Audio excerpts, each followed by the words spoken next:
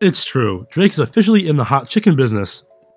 That's according to Dave's Hot Chicken co-founder Arman Oganesyan, who says a massively popular rapper and entertainer recently signed on as a major investor to the Los Angeles-based restaurant chain. Oganesyan isn't saying how large Drake's claim to the business is, but it's pretty significant. He has a large stake, he says. As far as investors go, he has a very good stake. Dave's Hot Chicken was started as an East Hollywood pop-up in early 2017, only to move into a brick-and-mortar location 9 months later. The Spicy Tender and Fries group is showing no signs of slowing down at this moment, but this type of business development does require ample capital and investment. Drake isn't the first big name to sign on with Dave's Hot Chicken, as actor Samuel L. Jackson and Boston Red Sox chairman Tom Werner are both stakeholders. However, Drake's participation should give an even bigger boost to the Dave's Hot Chicken name. For more, follow alldaydrip.com.